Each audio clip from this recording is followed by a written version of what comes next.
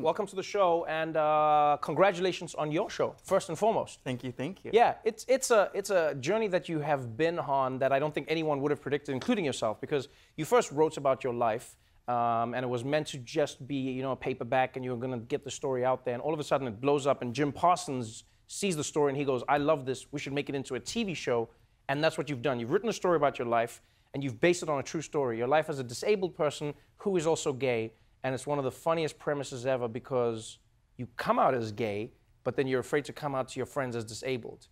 Right. That's pretty wild. I know, usually it's flipped the other way, right? Yeah. But I come from a very gay family, so being gay was like NBD for me. Like, I just, also like, what closet is this bitch gonna hide in? You know what I mean? So, to me, I grew up with a mild case of cerebral palsy, and like, no one understood what cerebral palsy was. Like, because, you know, it looks different on everybody. You can dress it up, you can dress it down. So I never really related to it. And so when I got hit by a car when I was 20 years old, yes. I moved to New York to go to school, and everyone assumed my limp was from my car accident. And I thought, like, oh, genius, like, life hack, I can just be an accident victim now. Because anyone can get hit by a car. I mean, I hope we don't get hit by a car, but like anyone could. Right. So everyone's like, oh my God, it's so sad. And then with CP, they're just like confusing. You know what I mean?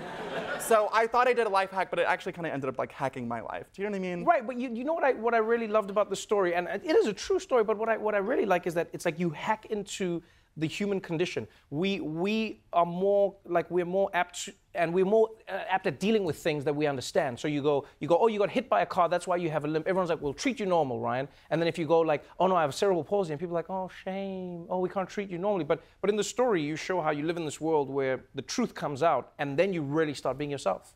Yeah, I was the boy in the bubble, and then the bubble pops.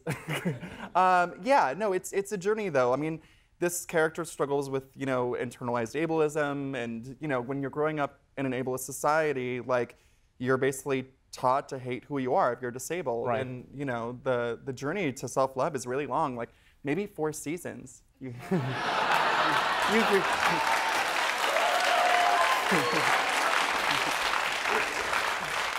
even 5, I don't know. There's just so much growing to do. So much growing. So much growing. So and much so much growing. limping, you know? So much growing too. Yeah.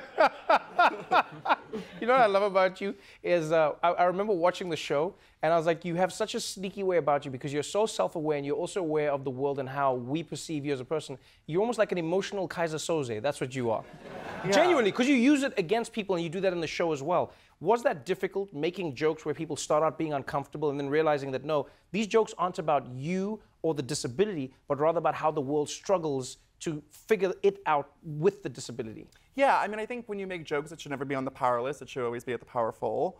So it was really important to me that my disability never be the punchline. Right. But I think that when you give a disabled person the agency and license to tell their own story, the creator, writer, and star, I think you're going to get the best story possible. Like, duh. You know what I mean? Because I lived it. So it was really, really important to me that I create like an accurate representation of being disabled. Was that strange for you though when you had to audition to play yourself? Yeah, I didn't love that. because you didn't even plan to star in anything. I mean, you've been a writer for a long time, and you were doing really well, and then you had the show, but you didn't plan to star in it.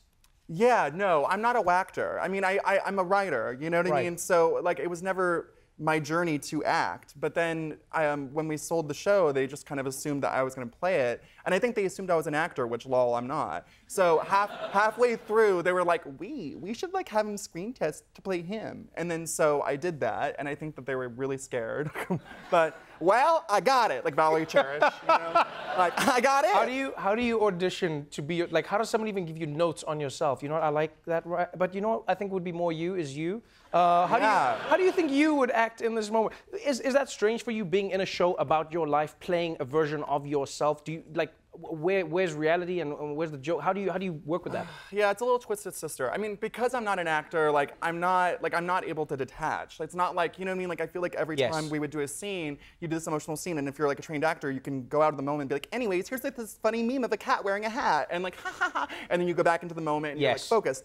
I was still like slimed. I was like hanging over here with like residue all over me. Like, I was still very much in the moment, and I couldn't separate. So I don't know. I mean, it was just a weird emotional month of filming. I will say some of the moments are brought to life because you don't seem to separate. It doesn't seem like you detach at any point. One of the moments that really sticks with everyone is, for instance, there is a gay sex scene in the show. Yeah. And it is a gay sex scene that many people have never seen before on TV. And I like that you chose to do that very specifically. Why? Yeah, no one's seen it, but many people have lived it. So when that happens, I'm just confused. I'm like, I know plenty of people who have been having anal sex for a long time. Yes. Like, why has it not been shown in an accurate way? And I really got my goat when I saw Call Me By Your Name, which I really love. But when they panned away to the moon, I was very unsoothed. Right, in the middle of, it's like the sex scene is about to start, and then all of a sudden the camera just goes like, you know what happens here. We see him having sex with a peach. Yes. A girl. But no actual gay sex. Yes. Like, well, honey, like, I don't understand. Like, one of these things is not like the other. So it was really important to me that we really show gay sex in its total honesty, which, you know, is like, it can be awkward, it can be sexy, it can be weird. It's like, it's all the things. And it was really, I was like the bodyguard of the sex scene. Like, I didn't want anyone to touch it. Like, right. Like, I just really, it was important for me that we get it right. And that scene was not fun to shoot. I mean, it was really, really difficult to just be on my back for 8 hours. But I think we did it. You did it. You did it. Yeah. I think you've made a show that has a lot of heart. It's really funny. It's uncomfortable at moments in the right way. And most importantly, it's a show that I think could easily stick with people for 4, 5, maybe even 6 seasons. Oh, 6? Now, maybe. Netflix, hello? Like, are their ears ringing? Oh, man, thank you so much for being on the show. I really appreciate it. Super funny show. Special. It's currently streaming on Netflix. Ryan O'Connell, everybody.